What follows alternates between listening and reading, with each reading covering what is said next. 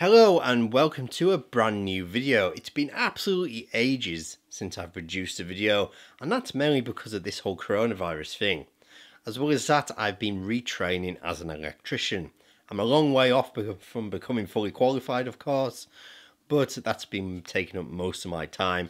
As well as that, I've got kids. It's very difficult to get much work done when they're running around here. Anyway, this video is going to be a review video of the Vankyo projector. This is a full native 720p projector. It's very compact. My first impressions, it seems pretty decent, especially for the money. You could certainly buy much worse than this. As well as that, if you're not interested in this sort of review and you want to see more about TV boxes and their developments that go with them, then stay tuned. We've got a couple of videos coming up over the next couple of weeks to do with updates and certain developments I've come across over the last couple of months. Anyway, let's crack on with this review.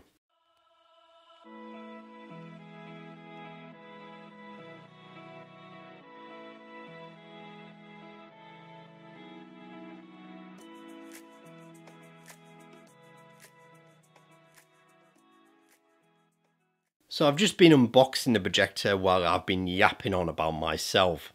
Now this is really well put together. It comes in a nice box. It comes in a really nice carry case. Perfect for the traveling businessman or woman, as this would be really ideal for making presentations. And as you'll see later on in the video, it can do it. It can, produce a pretty decent text for even a small text. It's good enough or just about good enough to do those sort of things.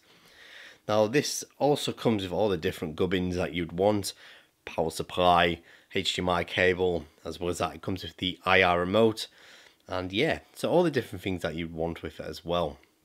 And the projector itself, it has a HDMI input, has a VGA input, quite impressed to see that, has an SD card slot as well. As well as that, it's really nice and compact, and it's not too heavy either, and it has all the different ventilation ports that you would want. And on the top as well, finally, you've got the lens adjustment and the tilt adjustment as well. So I'm just going to start the projector up now and just play back some footage and let you guys be the judge on whether it's any good or not. Now I'm just going to play back some gameplay on the PlayStation, the Xbox, as well as some video footage. And as well as that, I'm going to maybe display some text on screen as well, especially if you want to maybe use this projector as some sort of presentation device for a meeting of some sort. So before we get started, I just want to mention one of the main features that this projector has, and its ability to cast from your Android phone or iPhone to the projector itself. So I've had some experience with this ability on other projectors, and it's not half bad. It does what it says on the tin, and it seems to work pretty well with most mobile phones that are compatible with it. I know on Android you will need the compatibility of this. It's normally in your settings, and if it's not there, it won't work, unfortunately. On iPhone, I'm not entirely sure whether it can go back to the iPhone 5 or 4 or whatever. It might just be compatible with the latest versions. I'm not entirely sure. I'm not an iPhone guy, so I don't really know. But as far as I'm aware, it does a pretty decent job of casting from your mobile to the projector itself. So let's play this footage now, and let's start with some gameplay.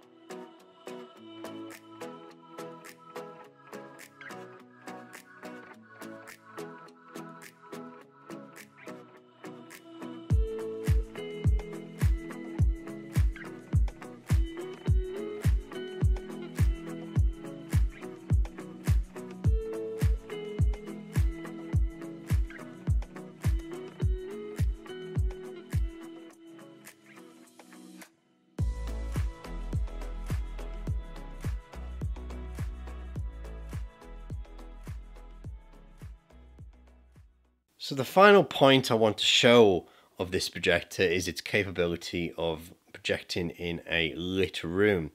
So as long as the windows that are going to be open are away from the projector, so it doesn't have direct light shining where the screen is going to be, it will cope just fine for the most part. You might want to close the curtains if you want to get the full experience from this projector, but for the most part it will somewhat cope with some light. But just bear in mind is that you will need it to be a little bit dark. So what do you reckon to the projector? Do let me know in the comment section below. Personally, for the money, I think it's pretty half decent, to be fair. You can get second-hand projectors that are maybe 5-10 years old that will beat this projector hands down. But for a brand new projector, yeah, it's not half bad, to be fair. Anyway, I really hope you enjoyed this review, and we shall see you next time.